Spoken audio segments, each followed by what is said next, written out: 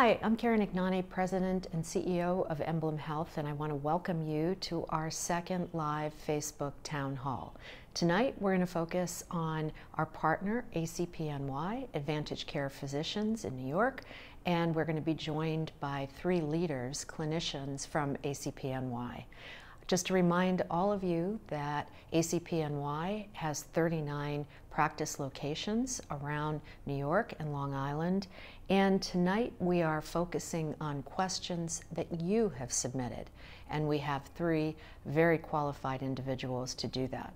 Before I introduce all of them, I want to extend a special thank you to the clinicians and associates and team members at ACPNY. They've been keeping all of us safe during these very dangerous times, and we want to say how much we appreciate all of you.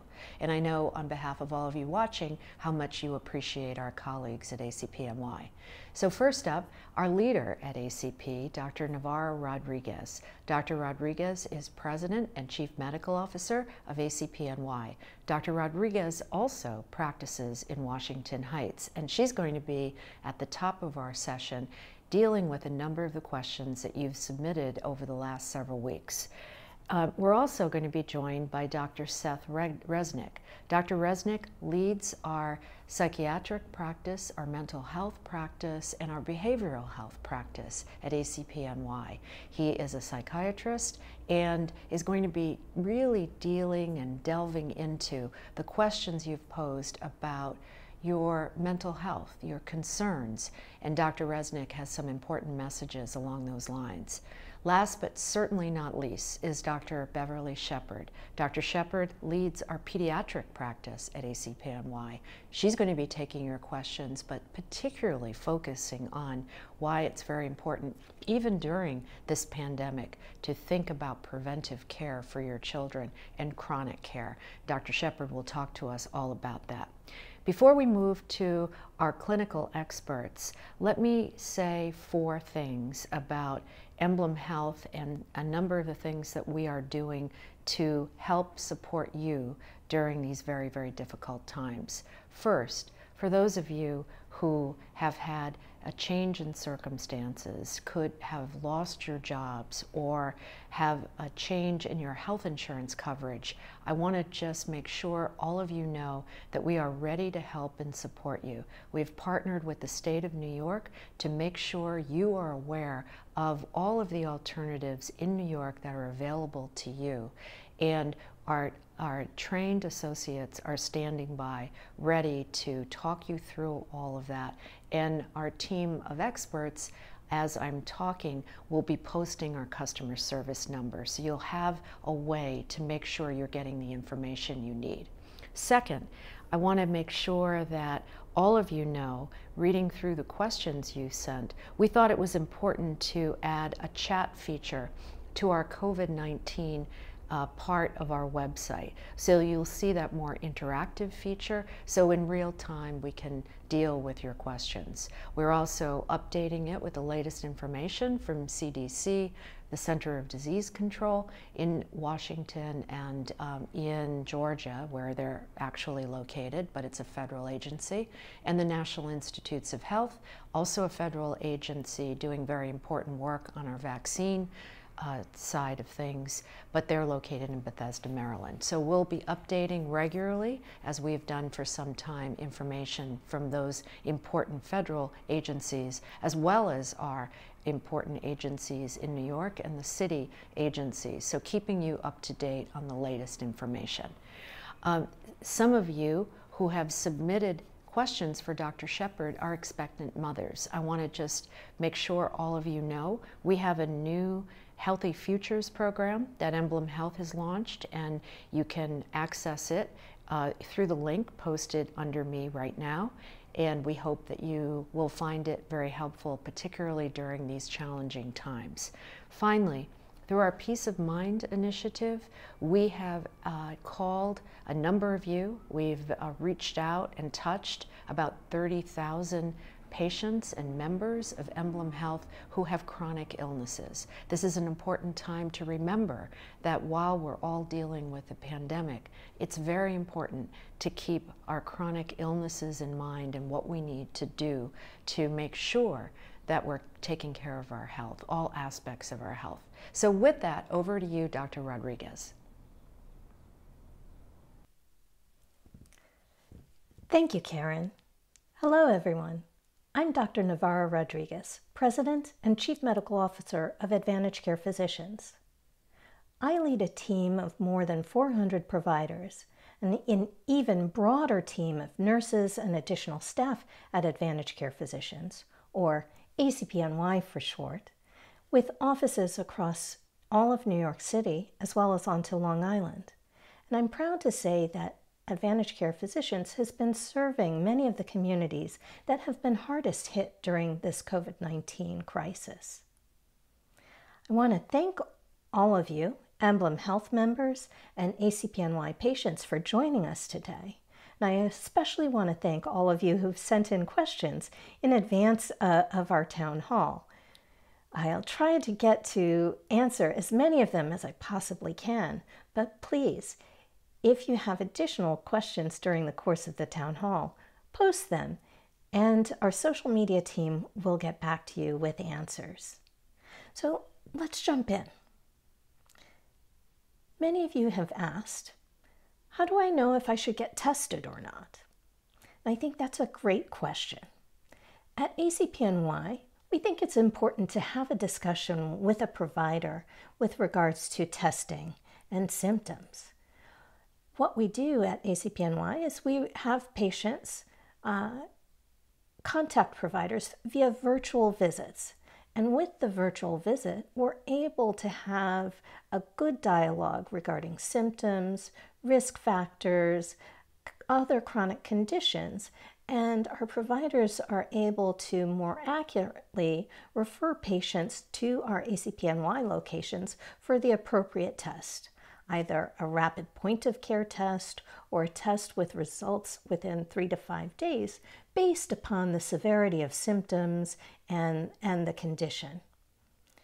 For patients who are not ACPNY patients, I would urge you to have a conversation with your primary care provider, or please feel free to look at our website and reach out and schedule a virtual visit with one of our ACPNY providers. So next, Javier asked, are regular checkups available now that doctors' offices aren't busy because of COVID? Well, I have to say, at AdvantageCare Physicians, we've had our offices open throughout this entire time, and we've been available for urgent care as well as acute needs and in-office care, with the extension of virtual visits for urgent needs such as COVID-19 screening, but also for primary care and specialty care checkups. We think it's important for patients to continue to take care of their chronic conditions and to ensure that their medical regimens and plans to keep them healthy are on point. So this ability to connect via virtual visits is key. And as we move forward and New York City and New York State comes off pause, we will have more opportunities for more in-office visits moving forward in the weeks ahead. I want to assure everyone that with our in-office visits, we are doing everything at AdvantageCare Physicians to keep both patients and our staff safe. And so we have instituted several important protocols in terms of scheduling to ensure appropriate social distancing, mapping out our offices to help support social distancing, limiting the number of appointments to limit the number of individuals within an office at any given time. We're also very strict about screening everyone who comes in our doors, taking temperatures, ensuring that everyone is wearing a mask. We also ensure that all of our staff are wearing masks and protective equipment with each encounter.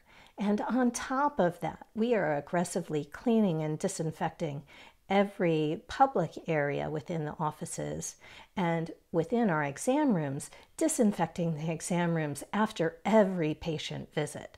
So we want to assure everyone that seeking necessary care is safe and appropriate for patients who come to AdvantageCare Physicians. So, Carl, you asked, I have diet-controlled diabetes. Are there specific things I should do to stay safe from COVID-19?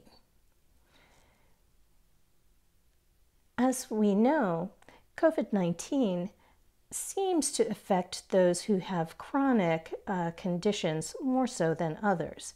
And conditions like diabetes, hypertension, asthma, or chronic lung disease seem to make patients more vulnerable.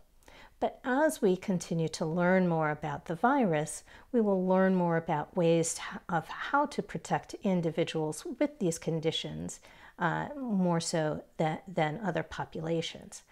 I do think it's important to say that everyone should be very vigilant in terms of protecting themselves, whether or not they have a chronic condition, by frequently washing their hands, wearing masks when out in public, social distancing when you're out and about in public, staying more than 6 feet away from others if you possibly can, and also frequently disinfecting surfaces and frequently held items in your house or near environment as you go through your day. It's also important for those people who do have chronic conditions like diabetes and hypertension to make sure those conditions are under control. We find that folks with uncontrolled diabetes tend to be more at risk for many types of infections. So continuing to follow a good diet, low salt diet, low fat diet, low sugar diet for diabetics and hypertensives, or a low cholesterol diet for those people who have high cholesterol, and taking one's medicines regularly is important. Please also make sure you're connecting with your PCP, especially at ACPNY, either telephonically or through a virtual visit or an in-office visit, to ensure that you're on the right plan and keeping yourself safe. So, a number of you have asked questions about the difference between COVID-19 testing and antibody testing. And so this is a great question because, as you hear in the news, there's a lot of discussion about how important testing can be as we move forward and get through this crisis. There are a number of tests available, but I want to preface at ACPNY, it's important to know what kind of tests there are and ensure that there's a reliable test that's being used. So there are a couple of differences. The first is the COVID-19 molecular test, and that's a test that's done to see if someone is acutely ill with COVID-19. That test is usually done with a nasal swab. So a long swab put up the nasal passages to collect a sample. And that can either be performed as a point of care test at ACPNY offices or sent out to a laboratory. And that is a test that we use to see if someone has an acute infection with COVID-19 or is actively infected or infectious with this virus. The second test that you have heard a lot about, I'm sure, is the serum antibody test. And that is a blood test that is drawn to check to see if someone has had a previous exposure to COVID-19 and has evidence of antibodies to COVID-19. So with this, that leads us into our next question, and that is, what are antibodies? How do they work? And can antibody tests tell me if I'm immune to the coronavirus? And that's also an important question and helpful to know the answer to as you have discussions with your providers about what tests might be right for you. Antibodies are formed in our bodies as a response to an infection or an infectious agent.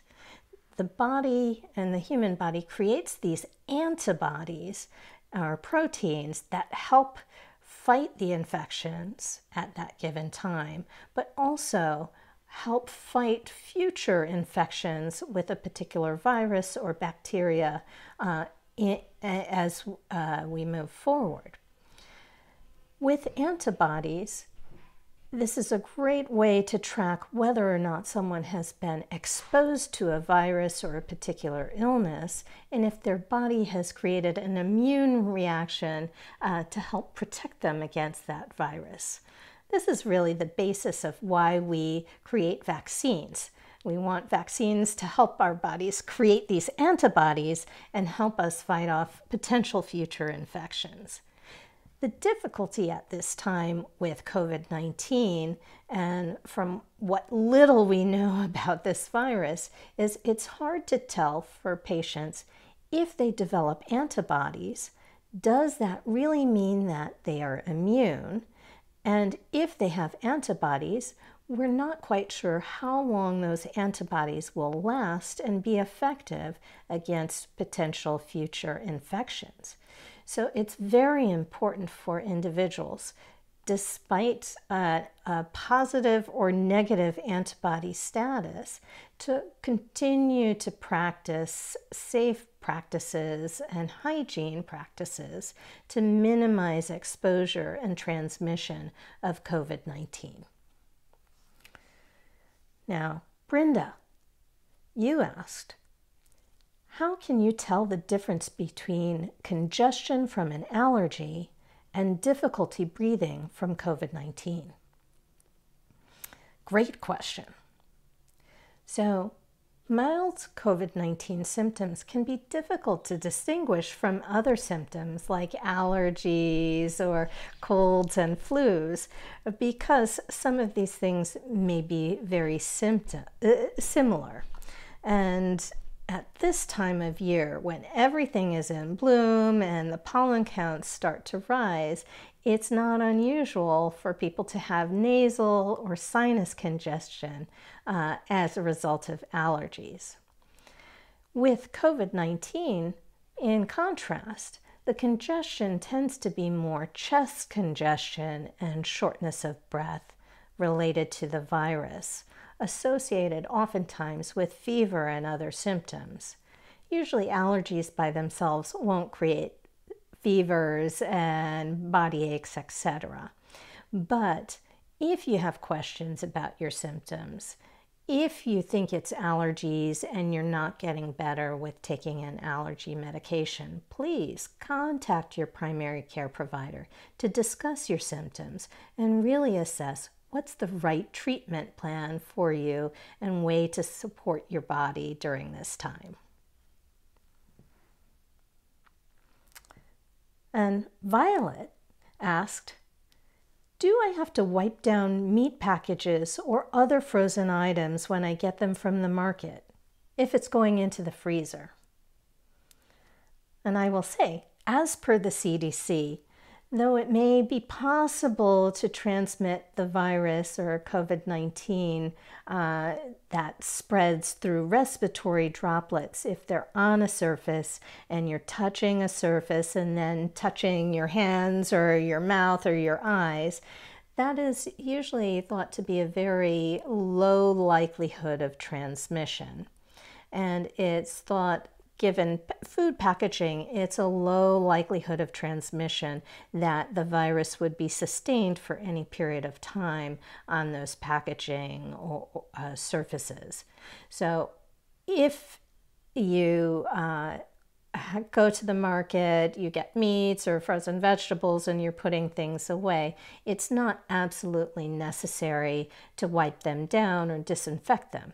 However, It's also not harmful to disinfect every package that comes into your home. So if you're already have a process of wiping things down, continue to do so. I think more importantly is as you come from the market, definitely wear your mask while you're there. Wash your hands or use hand sanitizer frequently after handling any objects within the supermarkets or external markets and when you get home. And definitely continue to frequently disinfect your surfaces in the household. And I wish I had more time to answer more questions, but at this point, if you have additional questions, please post them to the social media team for them to respond. And I would like to turn it over to Dr. Seth Resnick to talk about some of our behavioral health concerns. He's our chair of psychiatry and behavioral health at ACPNY, and I would love for him to talk about how we manage through these stressful and anxious times. Thanks, Navarra. I'm Dr. Seth Resnick, chair of the Psychiatry and Behavioral Health Department at AdvantageCare Physicians. As we resume this marathon phase of addressing this crisis and look toward phasing in a new normal, and as we collectively determine as a community what that will look like for everyone, we see that life does continue to go on. In many ways, recognizing the milestones embedded in our personal lives and our cultural heritage serve as a stabilizing force and a source of comfort in this time of great upheaval and turbulence. I've been speaking with patients about the importance of maintaining structure and routine in our everyday lives to keep us going when so much around us is changing. This crisis calls for great adaptability and flexibility if we're to be resilient and bounce back as individuals and as a country. And in order to succeed in that, it's also essential that we stay grounded, that we plan our days, and even look to some grounding ahead of us. In April, we had various religious observances of Easter, Passover, and Ramadan, which we all observed in different, but as I've encouraged, in just as, if not even more, meaningful ways. In May, we've celebrated our nurse appreciation as well as teacher appreciation, and there is certainly no other time more than the present when we can really recognize and be grateful for all of the hard work and dedication these professionals, both on the front line of battling this pandemic and adapting to radically new ways to support our families and our children so we can keep functioning and forging ahead as a society.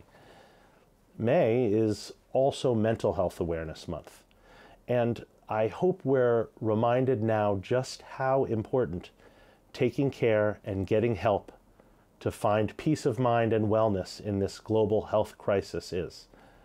We also must, now more than ever, make sure that we support our brothers and sisters who are suffering from severe mental illness, to make sure resources are maintained to help those in great need, particularly now, and ensure that those who have been in the shadows, where many of us now find ourselves, are not forgotten.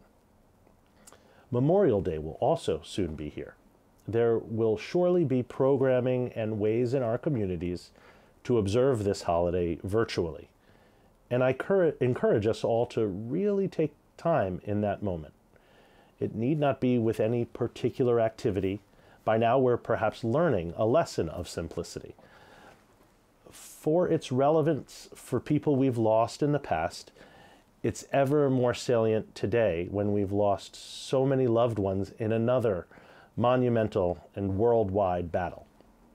Our soldiers continue to serve heroic roles even against this invisible enemy, as the National Guard valiantly and amazingly put together and continue to build tremendous capacity to serve thousands more patients here in our backyards. We also appreciate our scarred and fallen soldiers of the day, our healthcare workers, who face this disease on the front line every single day. We must continue to support them as they have us after this battle is fought and won. we've lost that sense of certainty, that sense of safety, sense of predictability. And so it stands to reason that all of that leaves us feeling dislocated and unsure about what's going to happen next. We have lost the sense of illusion that really we were thought to be in more control than we are. Guilt doesn't help grief. We feel empowered to acknowledge our grief because we think grief is only real or valid if someone dies. But smaller losses are real and valid too, and grieving them is part of taking care of ourselves. Because when we don't honor it, it shows up in other ways, in our bodies, in our well-being, physically, emotionally, and spiritually. You can acknowledge any privilege you may have in facing this crisis while still honoring your losses. Restoration and gratitude are part of grieving. Being present in our sadness is important, while at the same time holding as much gratitude or joy as we can. It's really important for us to be present to the loss while we're in it and moving forward through it. It's also important, however, to stay present to restoration, to moving forward, to finding meaning in our living, and to allowing moments of joy to come in, to release some of the anguish. So some of the important things in dealing with loss are caring for yourself. Self-care is part of the restoration process involved in grieving, but it doesn't need to look like a checklist of achievements. One important element of taking care of yourself is setting boundaries. Being able to say, like today is not the day. Connection also is essential and sometimes draining. Connecting with loved ones is important, but it does take effort. So additionally, it's important not to forget compassion. Have compassion for yourself. Acknowledge that we're living in abnormal times and don't criticize yourself for feeling grief, whether the loss involves death or not. Self-care is always our goal, but this is about progress, not perfection. Now, many of you submitted questions about your children or grandchildren, including how can you look after their mental health during this period, and what to do if your kids start experiencing separation anxiety once things go back to normal. Well, I mentioned resilience before. Remember that your kids are resilient, much more resilient than you and more than you may even know. Their resilience, their ability to bounce back, comes from their adaptability. Their great ability to adapt to new circumstances still comes from their impressionability. They take in everything and they soak it in. Those new stimuli, they soak them in like sponges. It's important to remember this right now, as you may worry about how to talk to your kids about coronavirus. You have been so anxious perhaps about it, and that so much is unknown. How are you going to explain it to your kids, right? We'll start with this. They already know, because remember, they are sponges. So with that, you'll want to check in and not avoid, because as much as we don't know, there are things we do.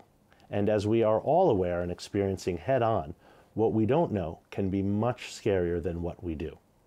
If your kids aren't getting information about this from you, they may be getting it from somewhere else, less reliable, like friends or what they read, and then interpreting and distorting that information in their minds, as you know.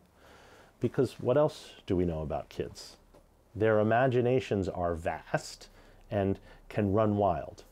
So worse yet is not having much information at all and allowing whatever thoughts they have about this virus to run rampant, as they can do with us.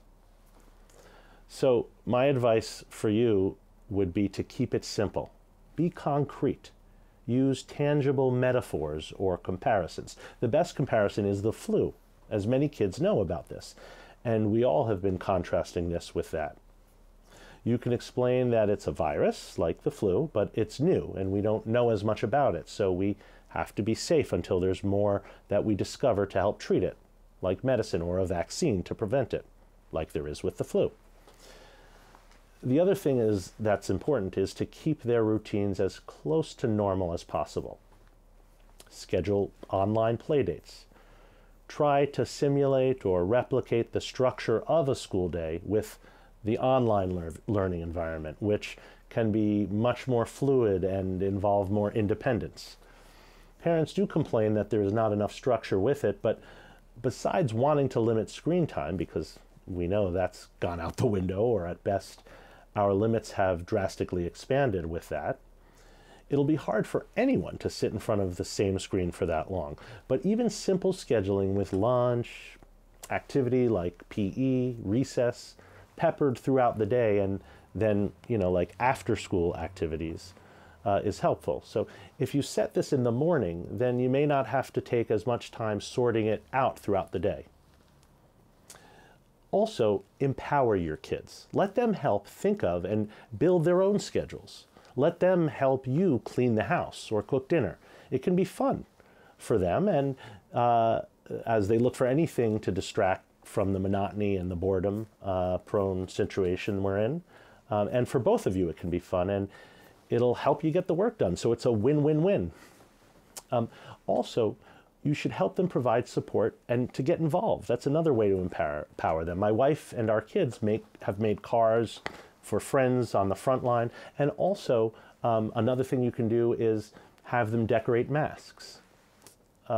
Whenever school gets back in session on site, or you have to return to work, if you've been at home, especially because it may be a while, you can expect separation anxiety, as it will be normal. So you just should expect and anticipate that in itself, and doing that can go a long way in helping you manage the stress that comes with it. This is where compassion comes into play. Allow the time and know that it will be a process. Also, think of how you would feel having to go back to work and possible concerns or anxieties you'll face with that. It's the same with your kids. Think of it as you would any other year of sending kids back to school for the summer. Perhaps prepare them with getting a new outfit or supplies. Help them feel ready. Also, whatever the plans will be, it may come in phases. And while that may feel more discouraging, it may actually also be helpful in readjustment for your kids. Now, several of you have asked about loved ones in isolation. How can you stay connected and make sure it's not affecting their mental health? Certainly, loneliness is a major issue during COVID-19. Many people may live alone or not have a chance to engage with loved ones regularly, at least in person, obviously. Connecting with loved ones is very important. Again, we have learned to appreciate the simple things. Just picking up the phone and making a regular plan to do that at a certain time of day, for instance, or any time, can go a long way. If you do try to connect by video, again, taking it easy, taking advantage of what is perhaps more time, so there's not the pressure of what to talk about as much, and maybe it's just about the connection itself in that way. Take the time in connecting. Technology is helpful, but can be frustrating, so don't fret too much if it doesn't work. Again, a simple phone call can suffice. It's so important, conversely, to make sure you are reaching out if you are alone and feeling lonely. Following through on any ideas and writing them down to take action on them will be useful. Making a point of regularly calling any loved ones, connecting with people maybe you haven't spoken to in a long time is helpful. And this is an opportunity, as this situation calls for it more naturally. There are mental health resources and support groups available online and virtually. Those are useful. Finding and engaging volunteer activities online can be a source of fulfillment. Playing your favorite movies, treating yourself to your favorite meals, or trying new recipes or new places to take out food from, or taking up new hobbies or reading books you have been wanting to get to for a long time are just some ideas for how to take advantage of this situation. And with these ideas, maintaining and building some structure and routine into a schedule is so important to maintain your wellness and stability. It'll help you feel grounded and connected with your own world and yourself, even when confined. Now, lastly, we also received many questions that really showed how much anxiety there currently is around COVID-19. Is it safe to go outdoors? Should I be worried about sharing a house with my grandchild? Mitchell asked, is there a general way of dealing with anxiety? So I wanted to help provide a few tips around handling anxiety and stress. The early phases of this crisis saw a high level of anxiety as we buckled down and did what we had to do to get into isolation or quarantine or shelter in place and begin establishing a drastically different and rapidly changing way of life. As this continues, we grapple with coming to terms with how quickly things have changed, with beginning to try to make some sense of it all as we continue to deal with the loss of normalcy and how we can sustain this for weeks and months ahead. And then, how can we sensibly move back into the space of comfort and acceptance with some level of uncertainty that is always there as we go on with our lives? What will that actually look like? It's important to trust from any past experiences you may have had dealing with crisis. We've all had some, and you know that it will pass and you'll get through it in some way, shape, or form. You're here now, you've made it here, so perhaps you can feel safer in knowing that, and that you have resources to do that again. Then just knowing that you're safe right now and have these resources to cope now can help you move away from worry about what things will look like eventually. Anxiety is all about anticipation of what is to come and not knowing for certain what that will be. It takes the sense of trust, knowing that you've gotten through things before and that it will be a process that will unfold with time. Kind of like driving a car through a thick fog. You take it slow and just look at the road immediately in front of you and follow the other cues of light and forms around you, and eventually you get through it. We deal with more information about the battle with this pandemic. It can be overwhelming. It's okay and actually helpful to put that aside and do the other things I've mentioned as you would in a modified way with your day. Testing, antibodies, vaccines. The bottom line is that this is new and we are learning. So don't expect too much essential or earth-shattering information that you could miss if you aren't watching or reading or keeping up to date. The path will unfold in due time. Meditation, even if it's not something you've practiced before or something you think you'd like or be good at, it's another thing you can take up like a hobby.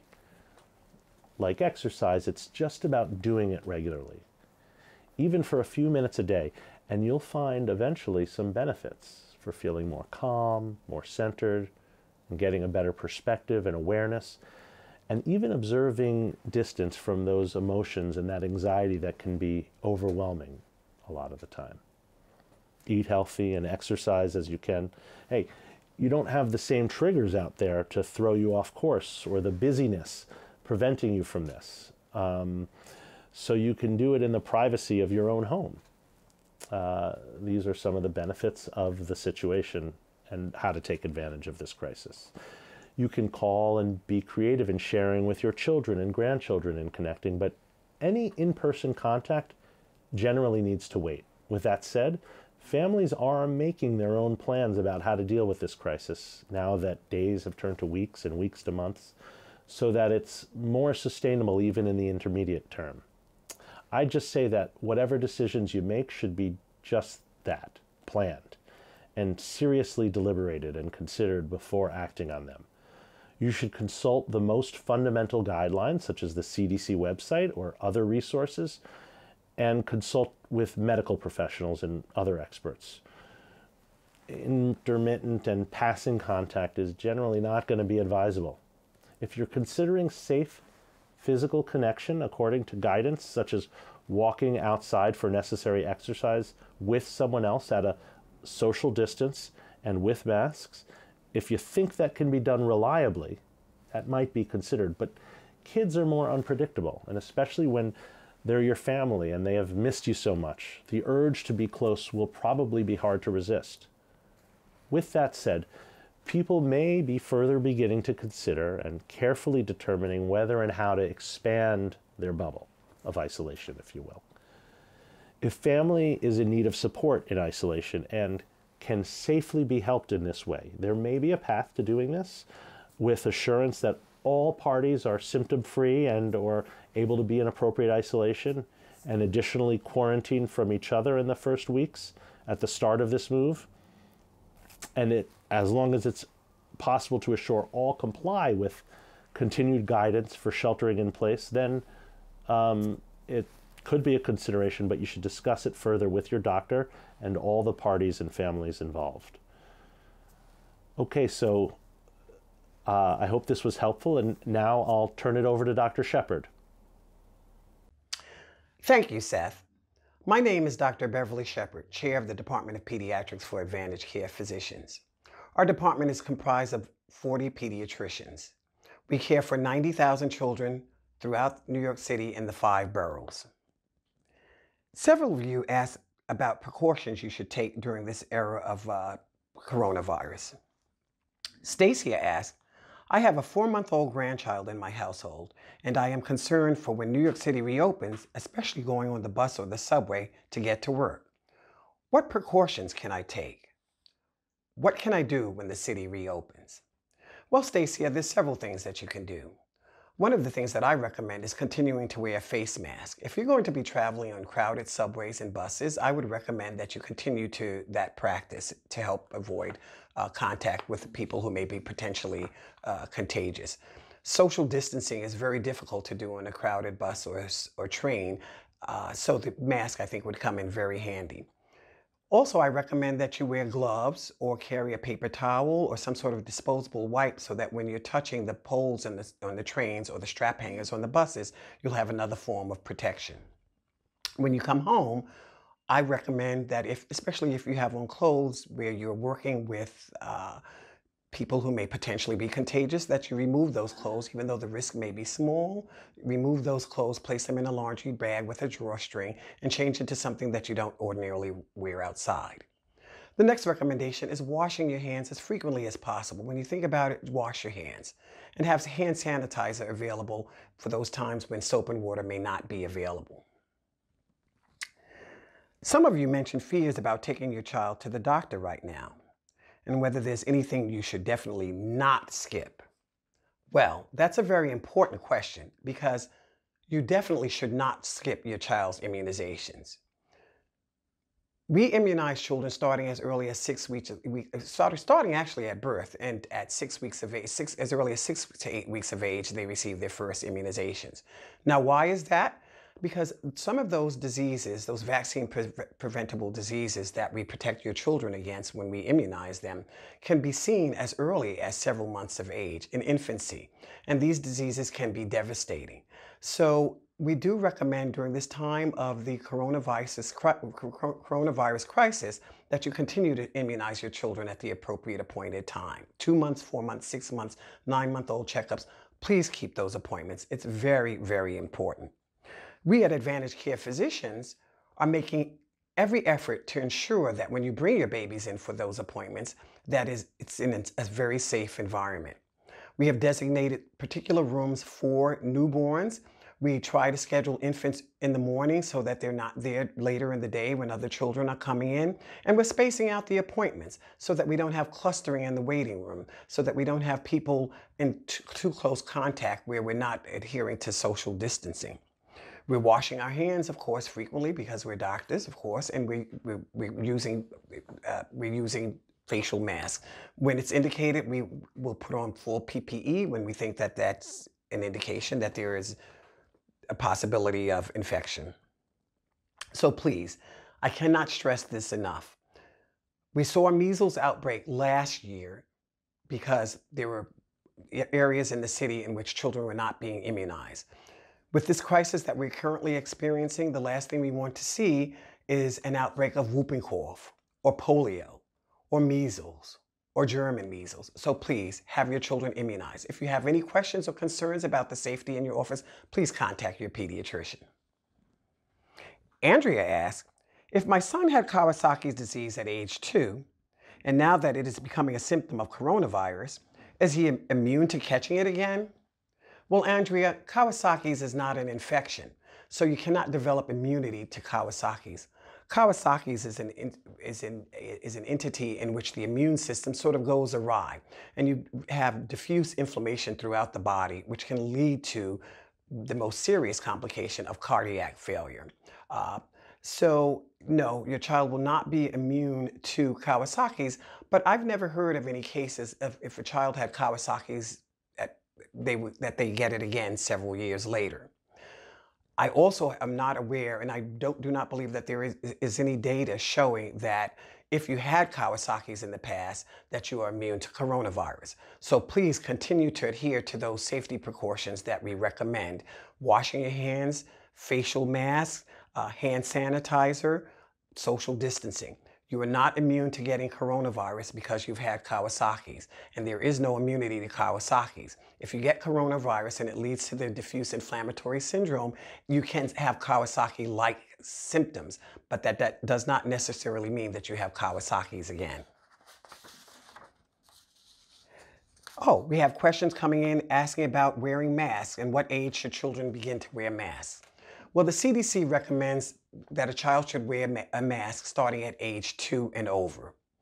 Now, these masks should not be the regular surgical mask or the N95 mask because they tend to be too small for the child's face and does not make an appropriate fit. You can easily make masks at home out of any material that you have that would properly fit your child's face. If your child is under the age of 2, the CDC does not recommend masks because it can lead to suffocation. Another question that we've asked is about the fact that we're now in allergy season, and it can be very difficult sometimes to determine whether or not it's a cold, allergies, or are these symptoms of COVID-19 infection. That's a very good question, and many people are asking that. And it can be challenging to discern the difference between those three entities. Usually with a cold, you tend not to be as sick. The fever tends not to be as pronounced. You may have low-grade fever, coughing, sniffling, runny nose, but you don't feel as bad. You may not feel great, but you don't feel terrible. With allergies, you have symptoms of coughing, sneezing, runny nose, watery, itchy eyes. Usually you don't see fever with allergies. If you have fever, you may consider that another diagnosis you may have another diagnosis. Now, with coronavirus, many patients tend to have very high fevers, and the fevers tend to be persistent. There's body aches, there's weakness, there's cough, there's shortness of breath. Though these symptoms tend to be milder in children, children will tend to look sick if they do have coronavirus and they actually have an active infection taking place. If you have any doubts at all, that is a time to contact your pediatrician at AdvantageCare Physicians so that perhaps maybe a virtual visit or an in-person visit would be in order to determine what exactly is happening with your child. Finally, some of you have asked, what should I do if I'm concerned that my child has contracted COVID-19?